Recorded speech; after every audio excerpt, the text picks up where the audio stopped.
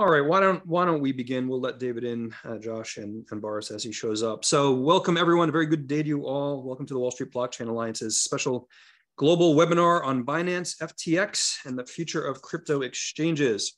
The collapse of crypto exchange FTX and the liquidity crunch that caused it all has roiled the world of crypto asset markets. Today, our panel of industry experts will examine the fast-moving news, discuss the catalyst for these impactful changes and what this might mean for the future of crypto assets. Before we begin, a little bit of housekeeping for today's session. This webinar is being recorded. All attendees will be in listen-only mode. Attendees, please, you are encouraged to submit your questions using the Zoom Q&A function. We will spend some time at the end to address the audience, to address the questions as well. Please keep in mind that this event is offered for general information and educational purposes only, and is not intended to constitute investment, legal, tax, or accounting advice, and that any views or opinions expressed during this event are those of the participants and do not necessarily reflect the views of the Wall Street Blockchain Alliance or of our participants' firms. So with that, we struggled even to keep up with changing the name of the event itself, but I want to give our panelists an opportunity to introduce themselves. Tell us where you're from, what firm you're with, and what you do. Josh, let's start with you. Hi, thanks so much. Hi, everyone. Ron, thanks for having me. So my name is Josh Klayman. I'm at Linklaters, which is a global law firm where I'm U.S. head of fintech, head of blockchain and digital assets, and one of our global tech sector co-heads. I'm also on the board of the WSBA, and I've chaired its legal working group since 2016, so it's near and dear to my heart. I won't say anything further because I know we want to get right to it. So much. Thanks so much, Josh. Mr. Richard. Thank you, Ron. Again, pleasure to be on this venue. My name is Boris Richard. I'm a senior managing director at JS Held. I lead the crypto advisory at this firm based in Washington, D.C. And again, proud to be a member of Wall Street Blockchain Alliance and be, very happy to be part of this discussion.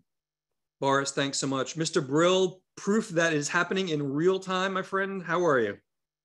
I'm great. For those of you who don't know me, I'm David Brill. I'm the Deputy General Counsel of Voyager Digital. As Ron said, my comments today, as well as our co-panelists, will be our personal views. I've been in this space for many years now and have worked for a number of crypto asset exchanges and had the pleasure of bringing Ether onto a regulated exchange in 2016. So thank you all for being here. Really do appreciate it. So one of the opening questions that we had as we did prep has actually changed. And a member of my team said, you should just reframe it as what in the actual bleep is happening. I thought we'd start with a bit of background. What actually, so we've all seen the news this morning, FTX filed Chapter 11 bankruptcy in the Delaware courts. I want to level set for the audience. And David, if we could, I'd like to go with you, start with you. And obviously, let's make this conversational. What exactly happened over the course of the past 3-4 days to FTX? And I think a lot of people in the industry who may know, but may not fully understand, what was the relationship of FTX and Alameda Research, for example? Let's open up with that. David, you want to kick that off? Sure. Encapsulating a ton of data points into a few, I think the main things that have occurred in the past few days, it started with a CoinDesk article looking at the balance sheet of Alameda and FTX. And based on the snippet of this balance sheet, it became apparent that a lot of the assets on the FTX and Alameda balance sheet were the actual FTT and Serum tokens that belong to and were created by FTX in order to, FTT is to trade on FTX's platform, and Serum is another related token. And the follow-on from that was that as people saw that, people started deducing that perhaps Alameda and or FTX was insolvent. And so that led to a cascade of withdrawals off the FTX platform, withdrawals from Alameda, and then subsequently, or recalling of loans from Alameda, and subsequently spiraled into this situation now where we have this insolvency. There are a lot of other data points along the way, sure, but basically it was a classic run on the bank, and there weren't enough assets to back up all the assets, that were on the platform. So basically, FTX had transferred customer assets to Alameda to cover debts that Alameda had incurred. So when FTX customers went to withdraw their funds, there was a limit to what FTX had because they had sent, $4 to $6 billion over to Alameda. David, I want to dig into that a little bit. And Boris and Josh, I'd like to go to you with that. We've already got questions coming in, so I suspect it's going to be a lively Q&A session at the end. One of the questions that we often get is the FTX and Alameda were, up until recently, majority owned by Sam Bankman-Fried, who respectfully, everyone seemed to think was a leader in this space. And it turns out that there seemed to be a bit of commingling there, particularly with customer funds potentially. Boris, what are your perspectives on that? And let's explain for the audience why that's problematic. Well, I don't have like a clear visibility into what actually happened, right? Kind of tacking on what David has said. There was an interesting video recorded by Glassnode, I think yesterday, the day before yesterday, and they tried to establish sort of the close relationship. Boris, it sounds like you're frozen, or I am. Oh, can you hear me? Can you hear there me? You go. You're back. You're back. Okay, so there was an interesting research by Glassnode, which is blockchain analytics company, and they have shown that there was quite a bit of a massive flow of cryptocurrencies between FTX and Alameda, and they went as far as to claim that Alameda was sort of a middleman between FTX and Binance. And so additionally, they claim, again, we have not verified that independently, but they claim that at the end of September of 2022, there was a big transfer, or actually swap. So about 4.2 billion of Bitcoin went from FTX to Alameda, and Alameda sent quite a bit of FTT token back to FTX. So therefore, this this risk of commingling is serious. We cannot confirm or deny that at this point. It will all probably become clear during the bankruptcy proceedings. But if it is true that there was a commingling of funds, and certain of the funds were siphoned off from FTX Alameda, that would be serious occurrence. And again, anecdotally, the SEC is investigating FTX, right, for potential misuse of funds. And as we understand, that was one of the reasons why Binance might have walked out of the deal to buy FTX in the first place. Boris, thanks. Go ahead, Josh. Yeah. May I just jump in with a few other data points that may become relevant later, listen to me. It's been a long couple of days, that may become relevant later. Is, for those of us who may have been sitting at home or wherever we were watching Twitter over the weekend, literally as this back and forth between CZ at Binance and, those at Alameda and FTX as it unfolded, I think one of the things just to think back on is Sam Bankman-Fried was doing a lot of lobbying in DC, right? An extraordinary amount, as we understand it. And this is just based on public information that folks have shared. Let me just say, I don't have any secret information, and I can't even vouch for necessarily what I'm saying. It's just what's been publicly reported. And so, as has been said in many instances, it's been reported that some of what Sam Bankman-Fried was lobbying about would have disadvantaged, for example, decentralized finance. Also, that he was, in some sense, talking about certain competitors. And so what we saw on Twitter this weekend was a tweet by CZ saying something to the effect of, that certain rumors had been spread about competitors, and that now Binance was going to close its position with respect to FTT because Binance had a large holding of FTT. This announcement was answered by Caroline at Alameda saying, "Oh, we'll happily buy it for you, your entire holdings at 22." The CEO of Alameda. Right. Yes. Yep. And so I think this is how it all unfolded. What I would say is this becomes relevant later on if and when we talk about the kinds of regulations that he was lobbying for, and the future of that, and also thinking about what kinds of donations, really extraordinary amounts of donations, had been made to different lawmakers and folks. Josh, thanks so much. I want to peel back a little bit on the token conversation. And David, I'd like to go back to you with this. And Josh, we're definitely coming back to regulatory and legislative questions. If we think back to Terra Luna, if we think back to 3 hours, or think back to the earlier parts of this year, when everyone said, this is it, this is the end, and then it got slightly better, and then FTX collapsed. One of the words that constantly came up, and we've seen Sam Bankman-Fried say this, and we've seen a lot of other colleagues in the industry say this, is collateral, quality collateral. Why is an exchange, for example, holding its own token as collateral? And yet that seemed to be exactly, in many regards, what FTX was doing in some ways. And I know I'm oversimplifying it, but I guess the question, what is the role of collateral here? And David, I'd love to go with you with this because you and I share similar financial markets background versus collateral in TradFi, for example. Why is collateral such a problem in this space? You're on mute, buddy.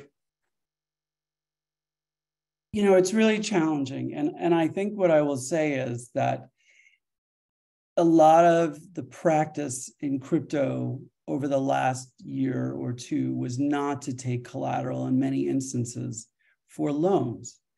And because crypto is not regulated as a bank, companies had the flexibility to choose whether they took collateral or not as backing for the loans. And I think as we've just seen over the past 6 to 9 months, a more TradFi approach to lending and taking collateral and taking meaningful collateral is going to be important going forward.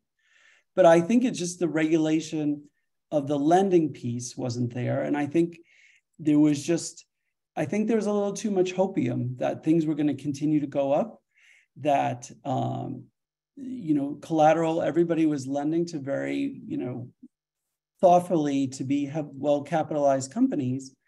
And over time, this practice kind of grew. And I think what we've learned from this is that in the lending piece, and I'll get back to this later because I make this distinction, there needs to be more focus on rules around the lending piece, because I don't think that it's not the centralized exchanges that are having the issues. It is not that's the issue. It's the ancillary businesses that they're going in that are causing the issues. And that's something we can address a little further. David, thanks so much. And I do see a lot of questions coming in into the audience. Thank you all for being with us. We'll address a lot of your questions, as many as we can, towards the end. David, Boris, Josh, as we start to talk about this, I want to kind of rip up the script a little bit here, because you mentioned, we all talked about the investments that have gone into an FTX, for example, and Alameda and all these other companies. What is the role of investors or VCs in this space? Why wasn't there, where's due diligence in this space? Why wasn't someone saying, what are the quality of your reserves? What's being held in reserve?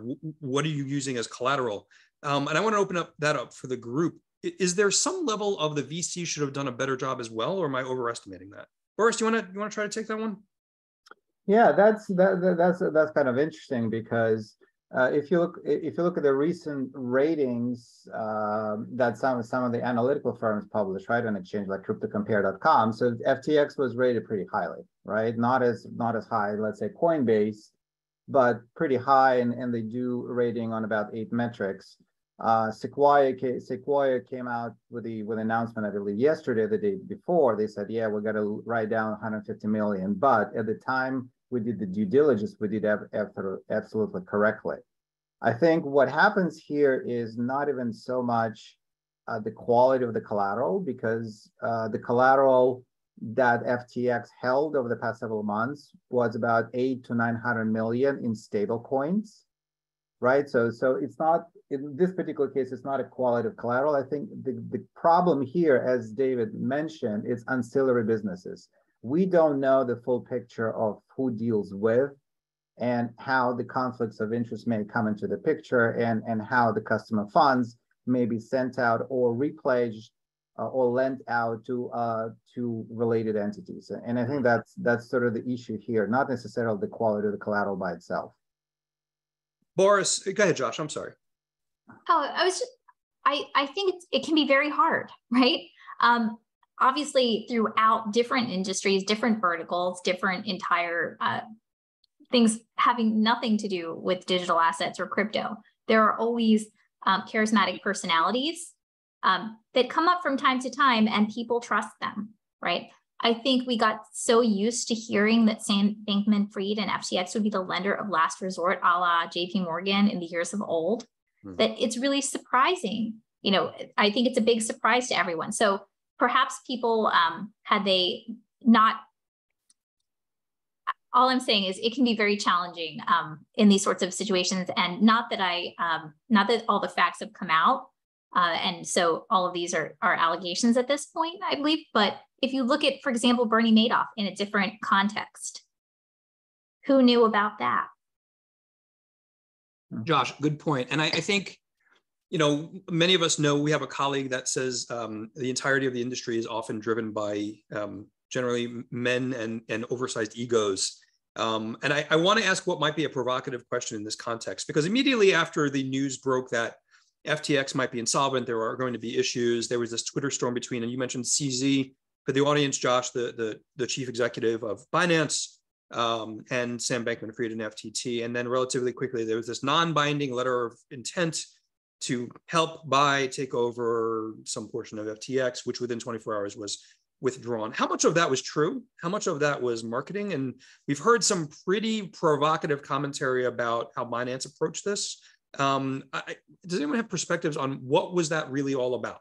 Was it meant to get rid of FTX and take a player off the table, or was it legitimate? And we've seen others now being put forward, Kraken, some others. David, any thoughts about that? Yeah, I want to go back to the question you asked first, and I'll go back to this one. It is very traditional in technology for companies, VCs and PEs, invest in companies that are losing money, because they want to invest in a company that's getting scale and growing. So I think we are kind of looking, in retrospect, at choices that people made at the time that seemed very, very logical and reasonable. And perhaps the diligence that was done may be a little less or a little more. Neither of the three of us were in the rooms for these investments, but investing in companies that lose money, or to grow share and lose money, is not something unusual. I'm sure investors in Amazon did that at one time, and some of the other big tech companies. So just a data point. To go back to your other point, Twitter is great in that it's this place where everybody can speak their voice and share their views. And look, it seemed like that conversation between CZ and SPF got personal. And I think, like Josh said, I think some of the behind the scenes lobbying that Sam was doing, that allegedly was to Binance's, detriment, came to light. And, Binance held a lot of these FTT tokens. And I think there was one particular comment Sam made that was inflammatory, that may have just pushed the dial to the point where, CZ came out and said that we're going to sell the FTT. And I would say also, in statements on Twitter, to the extent that I've tried to stay up watching them, it appears that CZ, when addressing folks at Binance, had said he wasn't aware of the extent of this, that he did not anticipate that this would happen. I'm obviously using my own words and not his, but obviously we don't know how much of that is necessarily accurate, I'll just say, but that's at least what's been said. I do think that even with the idea of a letter of intent, I mean, there would have been significant, as I understand it, competition and antitrust concerns, also questions about whether, certain non-US entities would potentially, own assets in the US or purchase entities in the US. And also, I think we saw some back and forth about whether, frankly, FTX US would be included in the deal. And at least until the filing this morning in bankruptcy court, I think the idea was that FTX US was in a healthier place. Josh, David, thanks. You both raised an interesting point. It kind of focuses on centralization and consolidation, potentially antitrust concerns down the road. Boris, as part of the email prep we've all done, you raised this concern as well. Can you speak to that a little bit? I mean, there's still the rumor mill of, well, after bankruptcy, someone will pick up their assets. We don't know. What will that look like? Could you speak to that a little bit? Oh, yes, absolutely. I mean, if you look at the statistics, right, prior to the demise of FTX, 4 exchanges controlled 87% of derivatives business, trading volume, right, total. So the Binance, FTX was one of them, right? And then in spot, about six firms, they control 81%. So again, according to the same statistic, about 55% of both derivative and spot trading volume globally was controlled by Binance, right?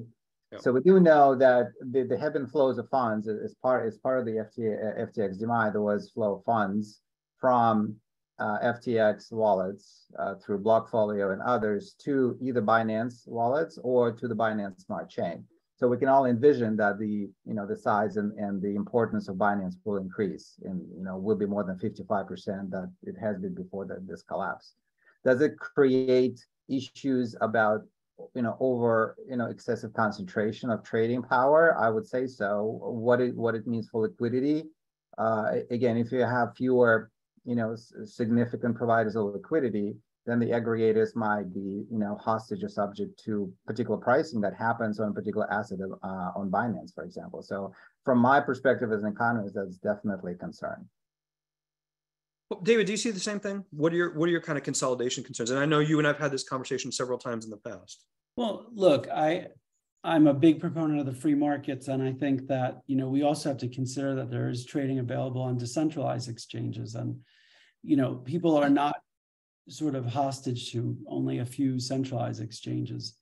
I mean, it's hard to say, like in a restructuring, there might have been more flexibility for Binance to do something because of the nature of the losses that may have occurred. But I think ultimately, I think Binance was being prudent. Competitor was in distress, and why not take a look and see if there was an opportunity business-wise to get involved. I mean, and look, we found the answer out quickly that they determined that it wasn't a prudent opportunity for them, and they stepped away. So, but I do think when you look at transactions, you really need to include decentralized exchanges as places where people can buy and trade digital assets, and think about that when you think about the overall marketplace. David, that's a really good point. And we've all raised this in our email correspondence. Is this a net positive long-term for DeFi? And I know there are probably some regulators out there who are going to be pulling their hair as we say it. But what's your collective perspective on DeFi and whether or not it's a net positive for them going forward, for DeFi ecosystem broadly? I mean, I'll let you go first, Boris. I know you and I are both very passionate about DeFi, but I think it's a net positive, right? Because in the end, that kind of comes to light again. This phase, your private key, your money, right? Yeah. If so, we had the situation with Celsius. We have now the situation probably at a much larger scale with FTX, and not very many centralized exchanges engage something that's called the Merkle tree proof of their reserves. I mean, some of them started doing it, include Binance and Gate.io. FTX was not one of them. But from a DeFi perspective, if you self-custody your funds, this is the first thing that comes to mind, given all the debacle that has happened since May of this year. So I would not be surprised if Uniswap, let's say Uniswap trading volumes, which are now rival Coinbase volumes, right, about 1.5 billion per day, that will continue to grow because people would know we don't need any more, custodied wallets, which we don't know what's going to happen to because we don't know all the relationships and entanglement between different business entities. We don't know how it would affect my particular deposit at that particular exchange. So from that perspective, definitely self-custody DeFi route becomes more appealing to many of the traders and many investors, especially as the DeFi gets under the compliance umbrella and develops solutions to be compliant and cognizant of the regulations globally. Boris, for the audience, just omitting the technicals of it, Merkle tree proof of reserves, basically open capability to determine the actual reserves of any given platform, correct? Well, exactly. So basically, in the Merkle tree proof, what happens? The exchange generates, hashed customer IDs as well as with their balances, token by token.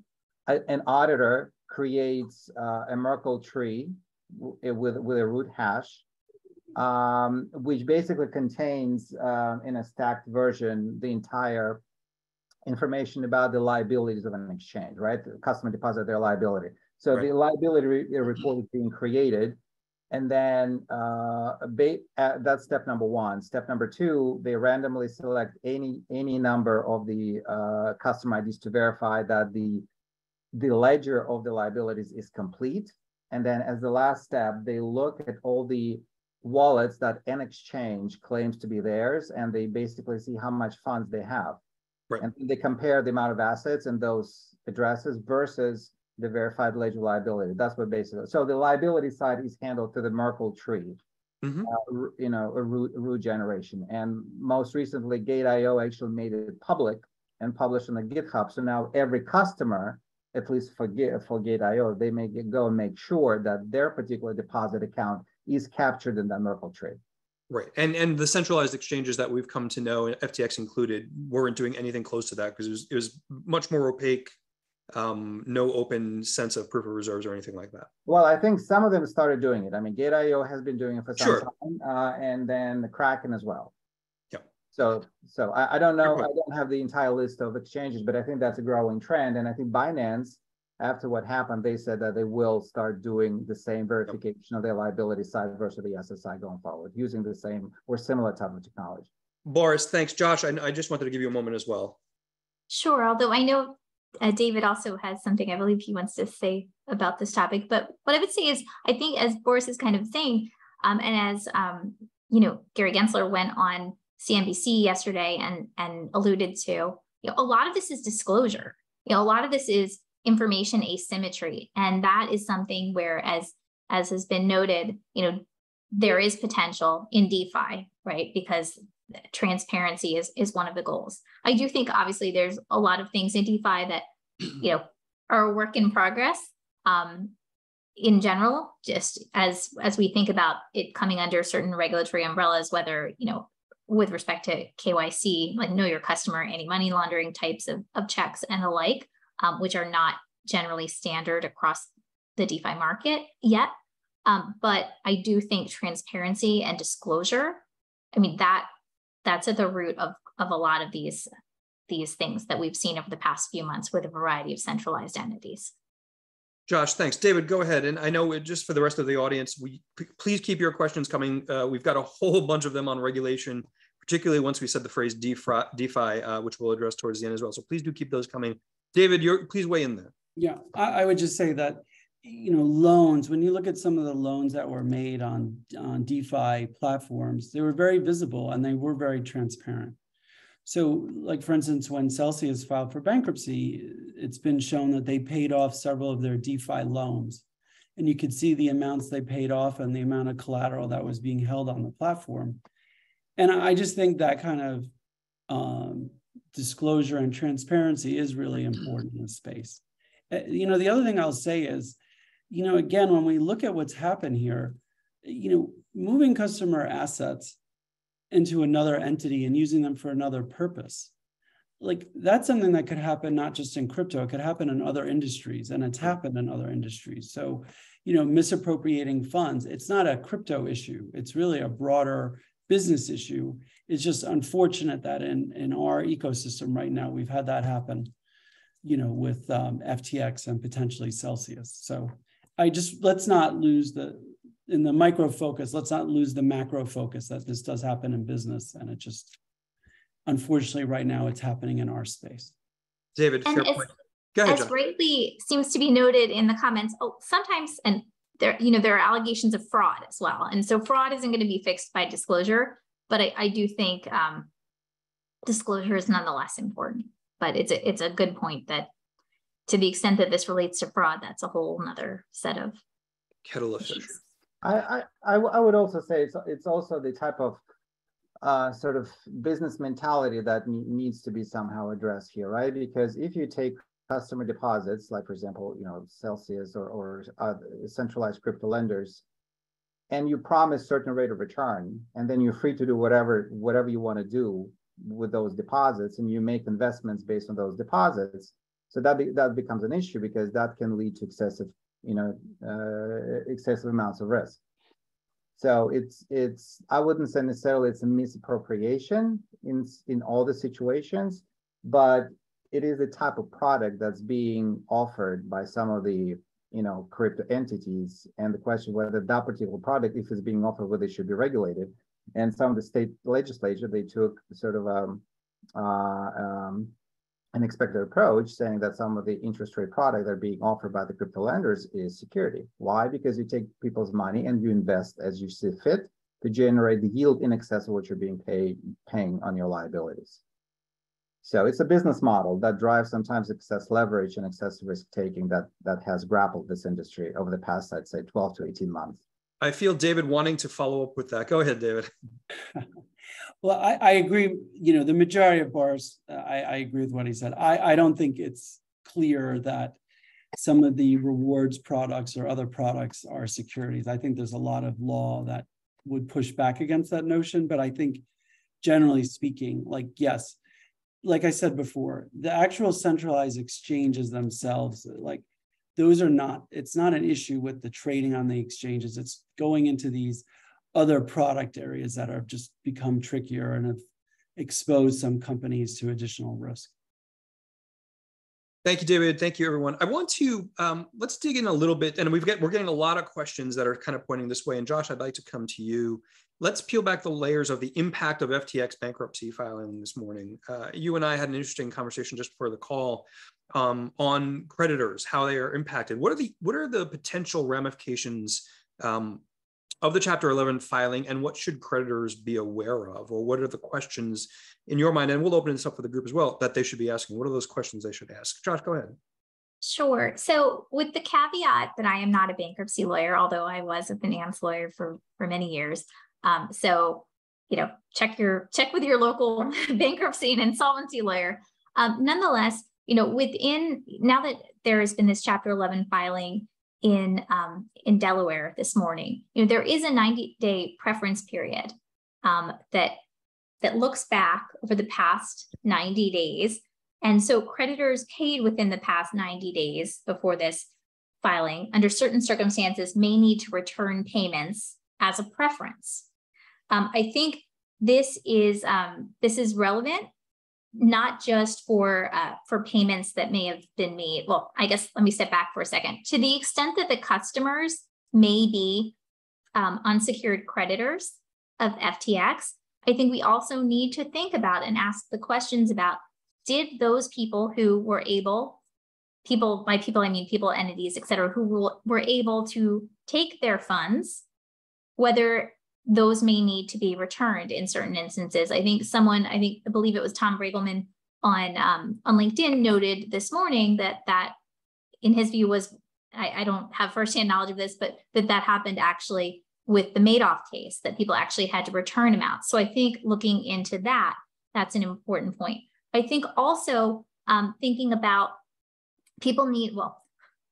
folks need to look at any agreements that they have with FTX or any of these associated entities, of which there are over 130. In some cases, or in many cases, if you were, say, to write a lease or a lending agreement or something like that, different types of agreements, you would hopefully put in something that if there were a bankruptcy or insolvency of the other party, that would automatically trigger, for example, acceleration or termination or something like that. Because in certain instances, you may not, after the filing, be able to file a notice of termination or a notice of acceleration because of the automatic stay in bankruptcy. So I think that's something that I believe should be of concern to a lot of people, because frequently in our space, a lot of these agreements are bespoke, and terms like this may not be really closely looked at or sometimes understood. Now, again, it's going to depend upon applicable law, and I am not a bankruptcy lawyer, but I think that these are really important things to think about. Also, just as we go forward, we've seen in the Celsius bankruptcy case, and I think this is something that Caitlin Long highlighted today on LinkedIn, is the possibility that these customers who are unsecured creditors may all be doxxed, right? And so I think that's another piece that we need to consider. Also, as this moves forward, really understanding whether the debtor, so the filer, whether they would assume or reject certain customer or certain contracts. Basically, this period right now, this automatic stay, sort of gives a breathing period to the debtor, right? The Chapter 11 is reorganization. And so one of the things is that in many instances, I won't say in all instances, because I'm sure there's nuance there and significant law of which I'm unaware, and this is not legal advice, but often the non-debtor, the non-filer needs to continue performing under its agreements. So I think that this is going to be an important piece. And as we look at the various assets held, and then I'll be quiet, I promise, No, Ron. okay. I see you trying to break in. As we look at the various assets held or entitlements that that FTX and its affiliates have, thinking about what tokens it may hold and what tokens it may be entitled to in the future, just in the event of asset sales or things like that, what that may mean to the market. Because we already know with certain tokens, if they're, depending on how liquid the market is, if you sell a significant portion into the market, it's going to move the market.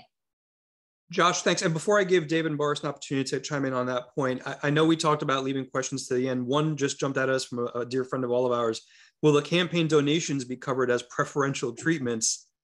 Interesting question, something to think about. One more quick question, a quick point for everyone on the call. We're getting a lot of requests to make the recording available. We will do that several days after this event as well. But Boris, David, to the bankruptcy question. And David, I certainly want to be careful here. I know you're down this road and there's a lot you can't say, but to the extent you can weigh in on some of this, I think it's an important perspective. Thanks, Ron. Yeah, and I think broadly speaking, like if we look at the pool of creditors and think about it a little more broadly, not just customers, but also sort of people who are investors in FTX or Alameda, like I think some of the things we need to really think about is like, how are your digital assets or investments like be classified in an insolvency proceeding? I think that's a really important thing to think about. And also, valuation. Like, how will they be valued? Because we know there's going to be some assets that'll be recoverable in this bankruptcy. So I think really thinking about these things. And, one of the other things is what happens if you're a counterparty and you have collateral? Like, what should you do about that? I mean, obviously, like Josh said, we're not here to give legal advice, but we're sort of issue spotting some of the bigger issues, for people. And then to some extent, like, what happens if you do withdraw your assets now and you have the ability to do that? Do you consider like keeping them, somewhere separately, knowing that they could potentially be clawed back? So I think there are a lot of dimensions to this. And, another thing is people will want to know if they have legal recourse against individuals or the entity. So I think there's a lot of dimensions to this where people really need to think about it. And like Josh said, look at your agreements and what your responsibilities are. But I think the nature, the dimension of this being, having gone on overseas and here in the US, there'll be a lot of sort of issues that need to play out. And as we get more clarity, will it be, US law dominating this, restructuring, or could it be Bahamian law where they're registered? So I think there are a lot of questions to come, but I think being thoughtful in the moment about where you stand is important. David, thanks. Boris, anything you want to add to the bankruptcy commentary before we move on? I'm not a bankruptcy person per se, but I think what will be interesting during these proceedings, I would bring two things. Number one, sort of the interconnectedness and interconnectedness between different entities, because one bankruptcy leads to complications with the proceedings for other entities, right? We never knew that Terra Luna back in May 2022 can create all this snowball effect that we're feeling right now, and penetrate the entire fabric of the crypto community. So we know that BlockFi, they limited withdrawals and they paused withdrawals, right? Why? Because they received a lifeline from FTX at some point. So again, David probably knows much more than I do about what was going to happen to Voyager situation. And that's so contagion. That's one thing, or interconnectedness. And the second one, I think the valuation issues will be key. Right, because again, if you look at the balance sheet of Alameda, again, if at least based on what we've seen on November 2nd, the question will become, how do you value different assets, including the one that are locked? So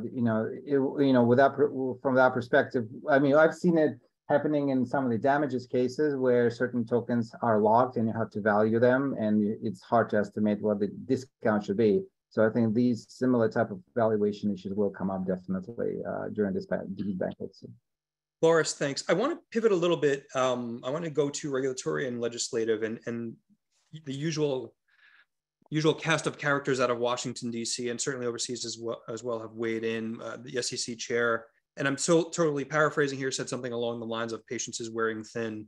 And several politicians have kind of raised their fist around, see crypto is all smoke and mirrors. The one thing that did come out of the SEC chair as well, and this is not meant to particularly bash him at all, is come in and register. And a colleague of mine deep in this space has said, that is not helpful. What does that mean? I guess the question overall becomes, what will we see next from regulators, to the extent we can discuss it, in the wake of FTX? And this is going to play out over several weeks, if not more, certainly. What does that look like? Any thoughts on the regulatory landscape? Boris, let's stay with you. What are your thoughts about that?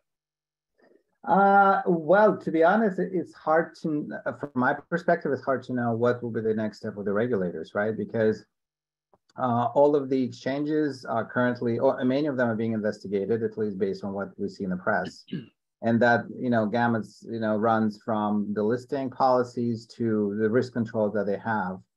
Given the lack of regulatory clarity and what exactly does it mean to have consumer or customer protection, right? So there was a lot of noise, a lot of talk. There is a legislative bill in a Congress that tries to address that. But again, specifically from the regulators, I'm not even sure what the next steps will be. I would imagine there will be requirements for much more transparency of the liabilities and assets. And I'm hopeful that there will also be some kind of regulations that will minimize or prevent the danger of conflicts of interest between, let's say, an alternative trading platform and some related entity that we may not be aware of. So, but in terms of the specific steps that will be taken, I mean, it's really hard to say at this point. But transparency and some rules, or some at least guidances as to how to, make sure that the assets exceeding the liabilities for an exchange, as well as the issues of the quality of the collateral. Again, the USDC, right, and the Circle has been very vocal about, we have 100% in fiat. We are the best regulated stable coin, and rightfully so, because of the quality of collateral. So yeah. Boris, you froze again. We're going to step away for a moment. Josh, I just want to go to you, and I want to be a bit circumspect about this when I ask you about regulators, but you do spend quite a bit of time talking to regulators on behalf of clients, and I know there's limits to what you can talk about, but will the tone and tempo change? What's it been like, and where do you see it going? So in terms of whether the tone and tempo will change, I mean, certainly it's not helpful to our industry that Sam Bankman-Fried in many ways was the face of crypto. I mean, if you walked through train stations or airports, in many instances, you saw his face, yeah. Right? And I think he was quite successful in speaking with regulators and speaking with legislators. I mean, he was very active in trying to have FTX US derivatives, to have the CFTC allow FTX to directly clear customers' derivatives transactions. I think things like that, where there may have been headway, the fact that he was associated with it could be a move back. Also, we've seen certain folks in Congress have tweets and other sorts of reactions, kind of looking to regulators saying, what were you doing? I think this may cause regulators to say, okay, we're even more on enforcement now, because one of the ones that we thought that we could trust, allegedly, let me just say, all of this is allegations at this point. Look, it wasn't what we thought. And so I do think, in addition to being an exchange, obviously, as we've discussed here, FTX also was an issuer of a token. So I think that's, there are many layers here, as David and others have noted. There are many dimensions. So I do think, just stepping back for a second to legislators, as I kind of alluded to earlier, one of the things that Sam Bankman-Fried had really been lobbying for, and I think Ron Hammond on Twitter really went into this really well yesterday, is the DCCPA, the Digital Commodities Consumer Protection Act. And so I do think, questions about the viability of bills like that, where he was very active, is it somehow tainted, right? And I think also there have been questions, again, about whether those to whom he gave significant donations, whether they need to recuse themselves in certain circumstances. But I would say, as to your other question, as I think I've said for a long time, I think productive conversations can be had with regulators at certain times and with certain clients, right? Not in every I would say people should, it's a facts and circumstances assessment of whether you should go talk to the regulator. Let me say that. But I do think that I foresee more enforcement. And Josh, just to interject real quickly, and David, I want to give you the floor. We're addressing this in a very US-centric way. We have colleagues internationally who have dialed in. And just to be clear, if you look at the news, I believe, someone correct me if I'm wrong, Cyprus revoked FTX's brokerage license or ability to do business in Europe. I think Bahamas has put them in receivership. So, I mean, there's a clear international regulatory schema to all of this. David, weigh in on a little bit of that. And I do want to pivot a little bit more on the legislative stuff, but go ahead. You're on mute, buddy. I agree with, Boris and Josh, but what I will say is, I think it's really important to look at the global aspect, and that we need to come up with regulation that's common sense, that's prudent, that will allow this industry to grow, because if we don't, it will just go offshore. So my view is that I think looking at the ancillary businesses and how to regulate those could be a place where we could coalesce around the risks, because I still believe that the centralized exchanges doing their core trading and brokering functions, those functions aren't the issue. It's really these other business lines that are becoming problematic. And I think that might be a great area to focus on first, and then looking at some of the other trading and brokering, and just creating a little more infrastructure around that. That's David, I think is the most prudent way to go about it.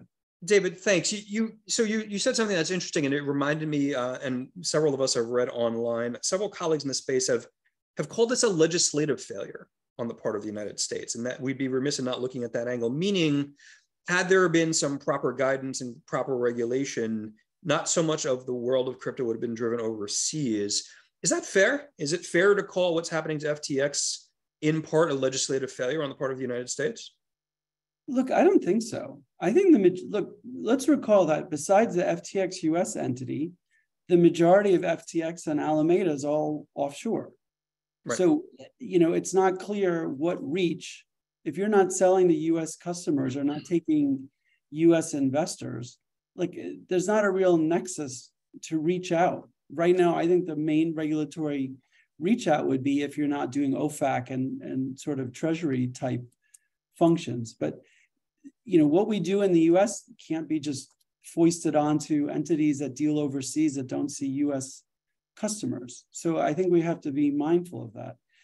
I think this is a complicated issue, and I think we need as a group to get people in a room who can see the landscape of what things are now and how things work now, and come up with a regime that reflects that. And one other thing I'll just say is that, look, we're very passionate about crypto, but at its largest, it was a $3 billion asset class, or maybe more if you include derivatives.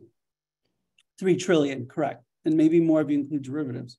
Yeah. But, the broader stock market is still, many multiples of that. So realistically, I think we could use some really insightful, thoughtful process in looking at this really on a multi-dimensional level. But we also have to be realistic on of the concerns of the different regulators. Where did this sit? Yeah. And we can't lose sight of that, because we're on our own crypto echo chamber a little bit. So, David, thanks. I want to ask one last question. And Boris, I'd like to start with you, and then we'll go to Q&A. We've got a lot of questions coming in. And that question really is almost meant to be predictive, so I don't want to hold anyone to this, but where does the contagion end in the context of FTX? And the reason I ask that is that there's this chart floating around the interwebs of dozens and dozens and dozens of corporate entities with various interconnectivities with FTX and every one of its parts. Anyone care to start predicting where this ends? I realize that's probably a difficult question. I guess maybe I'll try to make it simpler for my own mind. How long will it be before it ends, if anyone doesn't want to weigh, if someone wants to weigh in there? How long will we be dealing with this rapid changing news cycle? Don't say forever, David, please. I'll you go first, Josh. I have a view, but go ahead. So I still don't have an answer on how long, but I will say about some of the information floating around on Twitter, including about payments allegedly made by FTX or its affiliates in the recent past. I've been informed by certain folks that those aren't correct in many instances, or at least in some instances where there are particularly large numbers on the chart that I saw, and they're not accurate from the view of the other party. So I think that's something just to be aware of. I definitely think there are questions that we won't know yet. I'm sure some people know, but also to the extent, for example, that pre-filing payments were made to bail out others, whether those need to be clawed back or not, or what happens with those sorts of agreements.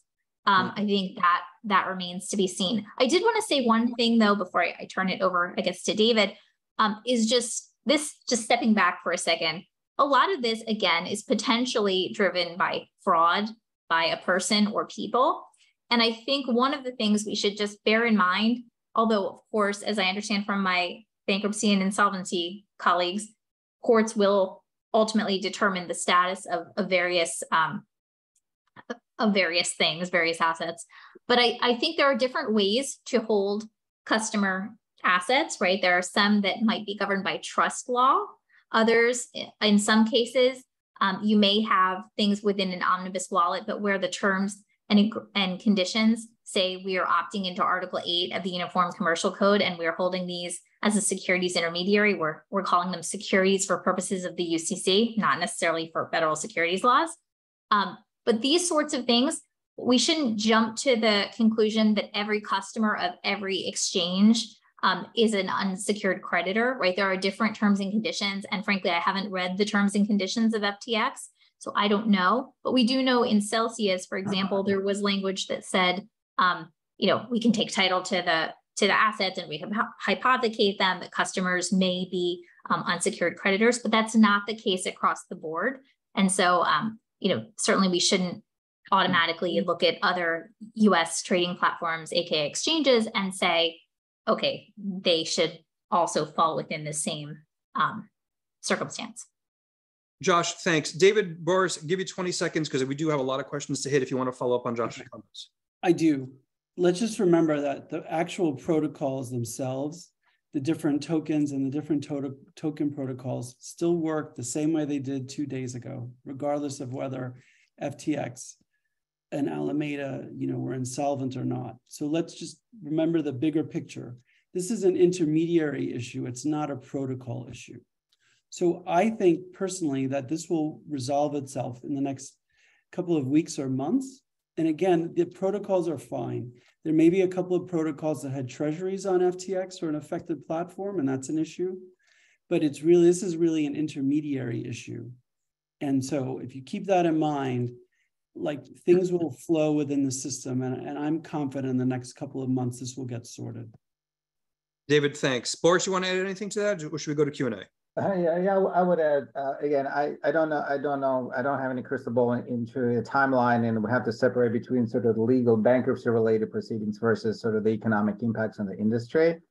I would say that overall, I agree with David that and Josh, it's sort of a bump in the road, right?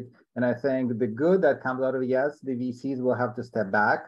The trading counterparties like Genesis and others who were dealing, and Amber Data, who were dealing with exchanges, they will have to revisit their risk-taking appetites.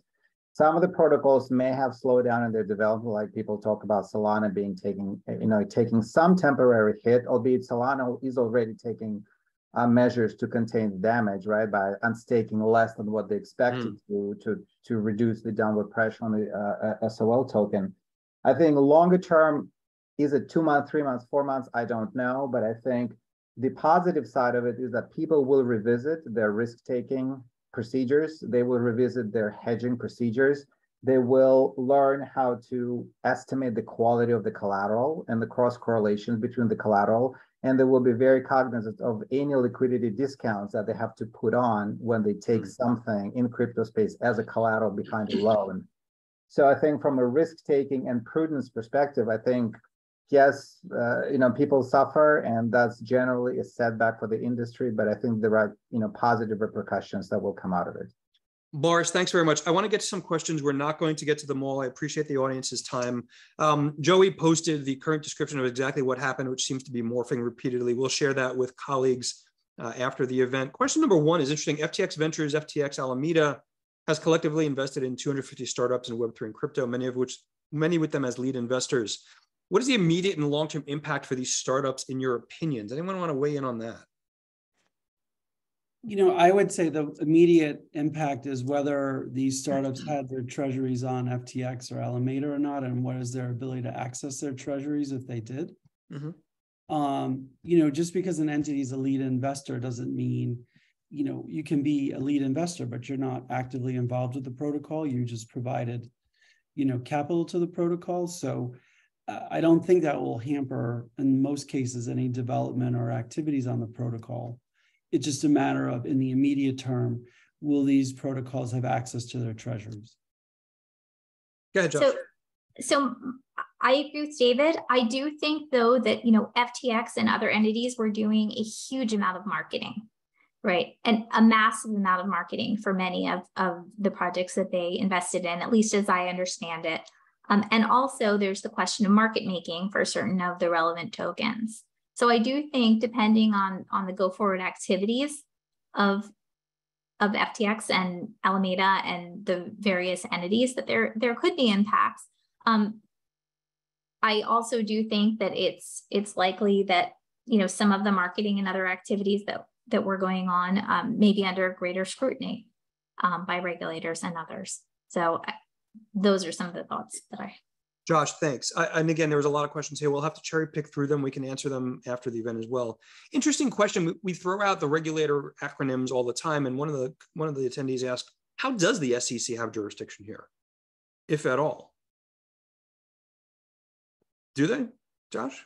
So it's a question I've asked myself, and I've been thinking through. I mean, I do have to wonder. I don't know enough about the issuance of, for example, the FTT token, right? Or certain other activities, or we've definitely heard Gary Gensler saying that in his view, a lot of trading platforms are allowing the trading of tokens that he believes are securities. So I think there are potential ways in that regard. Also, to the extent, for example, if FTT token were a security, whether there was market manipulation in any of those tweeting circumstances.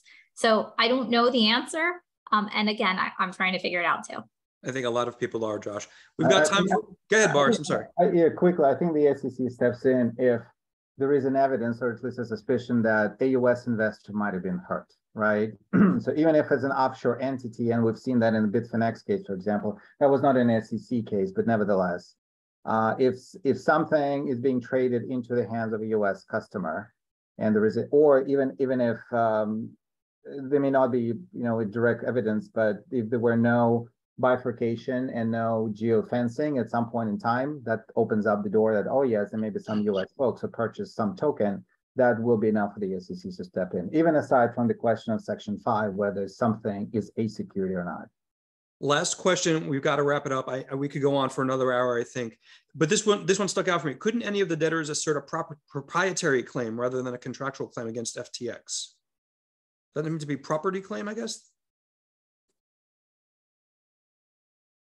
Yeah, I'm not sure what they're getting at. I don't know if they phrase the question as they meant to. But look, I think there's going to be, like I talked about before, what the claims are, how they're valued, what the priority of the claims are. Are some claims going to be clawed back? The issue of doxing that Josh raised, these are all things that we're going to see, as this filing progresses. And, we'll see a lot of information and analysis on how these things will be treated. We're out of time. I kind of feel like we'll have a post-mortem follow-up webinar on FTX. Josh, David, Boris, such a privilege. Really appreciate your thought leadership. For all of the attendees who joined us, thank you so much. We'll have the recording available in the coming days. We'll leave it there. It's a fast-moving space. Stay tuned. We'll try to send some information to attendees as well. But Josh, David, Boris, thank you again. Really appreciate the time. Thank you. Take care, everyone. Cheers. Bye-bye. And great questions. Yes.